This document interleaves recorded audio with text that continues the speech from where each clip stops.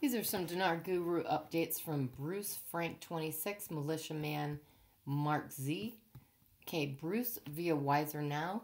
There are meetings happening in the White House at 11 a.m. and 11 p.m. every day. That is interesting to me because this is a notice they are 12 hours apart, way to monitor the progress of the process.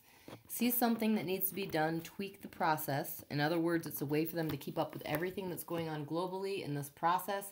And I'm encouraged by that. It tells us they're on it basically 24/7.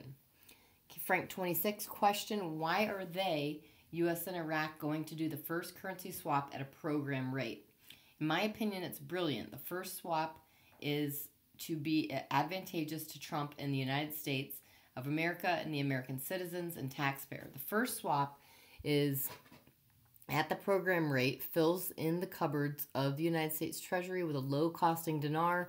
Then a second swap at a new rate fills not only the CBI with their financial potential for their economy, citizens, international trade, all of this, but it also acts as a loan fill-ins for the budget. In my opinion, the 2021 budget will come out ready with a new exchange rate.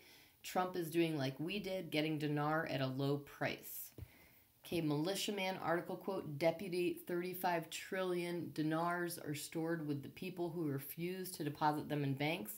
Once they bring or add purchase power to the new small category notes, the liquidity will begin to absorb those large amounts of notes. The sooner the better, in my opinion. Okay, MarkZ via PDK, I'm still hearing positive things. There's still the possibility of a vote in Iraq on the budget. Maybe a temporary rate or interim budget until the real one comes out late in their evening, which for us is at any moment now. I hear this will be our sign that everything has been triggered. There's a lot of really positive chatter out in the Middle East right now. On the banking side in Asia, Europe, and even the U.S., they're still sitting on go with no release yet. We are in a strange lull. I think it's the lull before the storm. We are getting into that perfect launch period.